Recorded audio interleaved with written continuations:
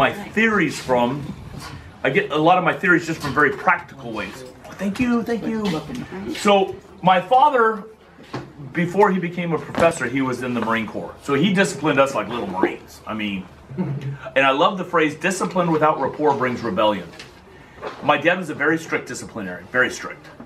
But I didn't rebel and do bad things in high school because he loved us. He held us, he went to our basketball game, you know what I mean? He loved us. So you show me somebody that's hard, a little bit of disciplinarian on a dog, if they have a good relationship, the dog will still be okay, even if they're a little too hard to handle. The next thing is, I have well, let me talk about the sugar diet. So where I was going with the Marine Corps, we started the sugar diet since I can remember, like 4 or 5 years old. So all the month of January, we went without any sugar processed. You could have natural sugar like lactose or fruit, but no processed sugar. I don't know, we just did that, just growing up. So the whole month of January, he just disciplined us, no sugar.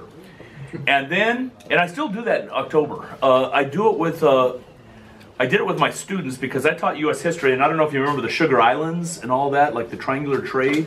Anyway, I said America was based on the taste buds. The Columbus on the third discovery of America was only looking for the spice trade. He was looking for India. And I said, you guys would have a hard time going without sugar. These are 8th graders. They're like, we can go without sugar. I said, no, I did this growing up because when I first started teaching. They're like, we can go without sugar. I said, no, I'm talking like no processed sugar, no donuts, no cupcakes, nothing. They're like, okay, no, we can't. I said, all right, I challenge you to go 1 month. And they said, well, what do we do if we get it?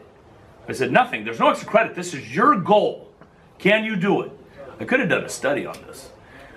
I had 150 students, 5 preps, 30 in a class. And out of my 150 students, 12 could make it. And they were, guess what they always were? My straight A students. I found that very interesting. They were able to set a goal without any accolades. One little boy was cute and he said, well, we don't get any points. I said, no points is your goal. And he goes, well, what if we cheat? I'm like, it's your goal. If you're in the closet, I told him, if you're in the closet eating sugar, you can cheat all you want. Raise your hand, I did it. You cheated, it's your goal. I always tell people, what's your goal in Schutzer? What is your goal? Because my friends all think I'm ludicrous. So if you win nationals, what do you get? And I'm like, a trophy? They're like, you don't get like millions? I'm like, no, I get a trophy. And I'm like, it's my goal. So when I'm out laying a track by myself, no one's on the, like, that was a nice corner you laid. Great corner, Joel. You're by yourself for your goal. So I always ask people, you guys determine your own goal. What, I don't know, whatever it is. I just want to do a BH. I want to make a 1. I want to compete at a high level. There are things that are not going to happen unless you have a program that are steps. I'm telling you now. So there's 50 million different programs out there. If you go to Marcus's, I don't know his program. I know it's genius because I've seen his work, the finished product, but I don't know how he does things. But what's really best is to find a program and stick with it. So let's say you go to Ivan and he wants a motivational out, which means he waits, the helper locks up, he says aus, and he waits for the dog to get tired and offer the behavior of out. When the dog finally outs, he gives it a bite as a reward. That's a motivational out. You can picture that. You go to De La Segas, he's going to teach a compulsion out. Aus, and he pulls the dog into him, the dog lets go and he gives him a bite. Both programs are 100% perfect. A compulsion out is 100% perfect. A motivational is out. You cannot mix these two. You can't go Monday for a motivational out, Friday for a compulsion out. Either way is perfect. But you can't mix programs if they conflict with each other. You guys see what I'm saying there? You have to find, so trainer A, like I'm saying, let your dog push to work if you're with me. Trainer B might say, no, they look away, hit him on the E. These two programs will collide. It will not work. So I'm talking about now the negative. So remember I talked about Garrow when I gave him a plots command when his daughter Demi, the 11-month-old, I said nope. So now I'm talking about, now I'm going to correct. Because there comes a time where the rubber meets the road, you are going to force. You are not allowed to look away and sniff. I have 4 levels of corrections. All right, level 1, no, and I use the leash correction. That's what I talked about with the young dog when they're sniffing the pole, like Slayer, pop. My level 2 correction, so now he's getting really good at coming every time. My level 2 correction is no, with a leash combined with an e-call correction. So I do the abstract and the concrete. Slayer, no. Tick, I use this simultaneously as this. That way the abstract starts to represent this. Does that make sense? Like, no. Tick. Level 3, no. And then an e-collar correction. There is no leash anymore. For this exercise, just for name. And I do this with each exercise, whether it's food spots, whatever. I go through all these steps with each thing that I'm teaching. The next and the highest one is a silent correction. So let's just say I'm on a foos. And my dog has this perfect foos and he looks away. And I'm on step number 4. I no longer say no. I just go, tick, tick, tick, tick. Good boy. I praise after the correction. That's called a silent correction. I want to always get to this exercise. Because in a trial, I don't have the luxury of saying what? No. And I stop repeating myself. These are the 4 levels. Now here's how I teach the e-collar. This is a very controversial tool. And let me tell you why. A lot of people misunderstand it. I teach e-collar classes all the time. And guess where I put the e-collar? On the handler. I don't put it on the dog. And I use a Dogtra. I'm about to go to E-Technologies, because Dogtra's product isn't quite as good these days. I put it on their hand, and I start at 0. It goes from 0 to 127. And I start playing this game, and I tell them, let me know when you feel it. 13, 14. Hey, I think I felt it. Let's say it's on 15. Do you want me to go up by 1? Yeah, 16, I felt it. Now, a dog doesn't have the luxury of saying, I felt it. So I look for things in dogs. I put it on. They're just sniffing around, and I play the same game. And then all of a sudden, you see them do this. I'm like, okay, you felt it.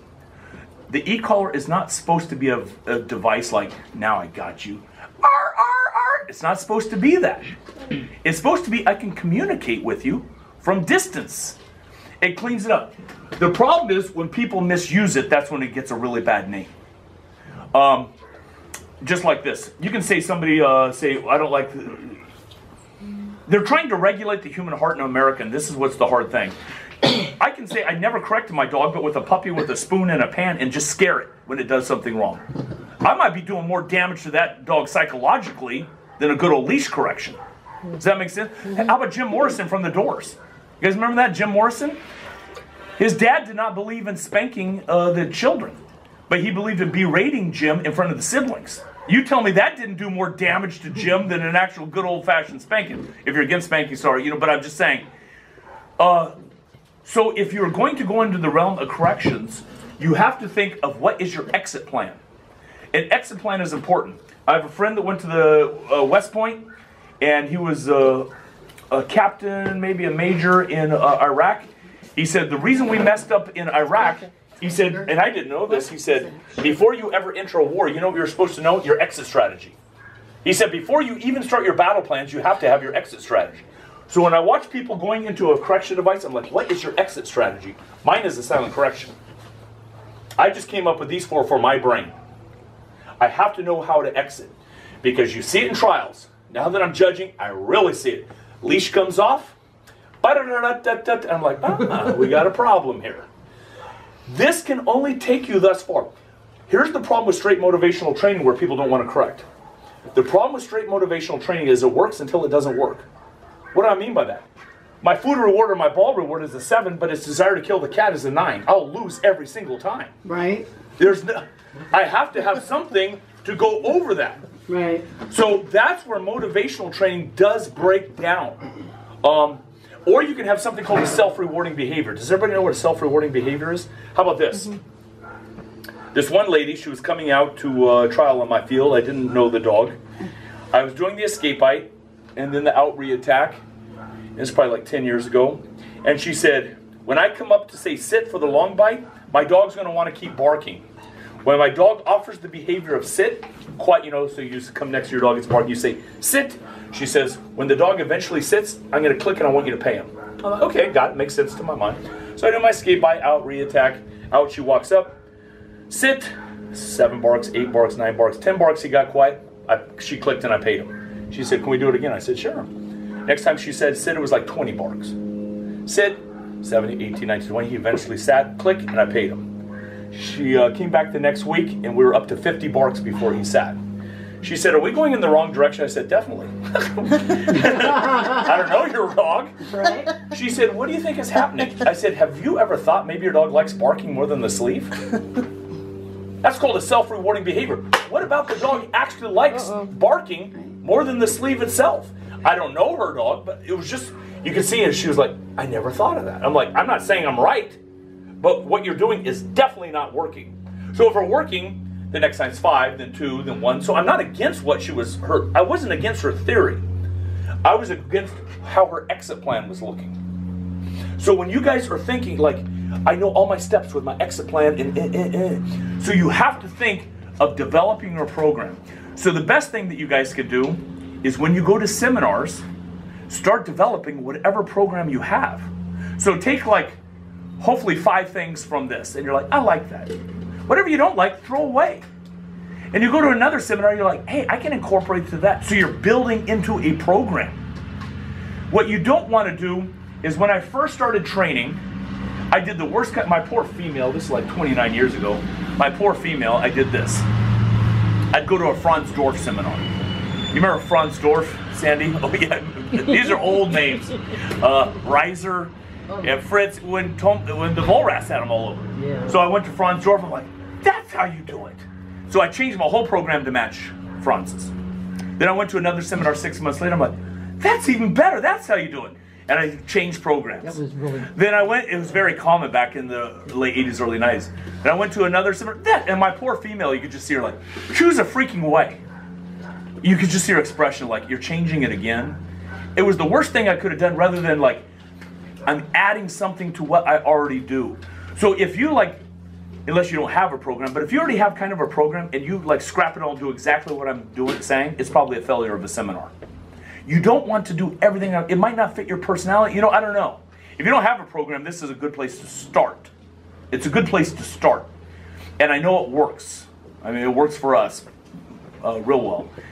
But I think this is really good to think about. What is your goal? What is my exit plan if my motivation doesn't work? What are steps with my correction? Now the e-collar, the very first thing that I use the e-collar for on step 1 is what? Name. What's the second thing that I use it for? Don't look away on a foos. This is the most important command in all of Schutzum for me.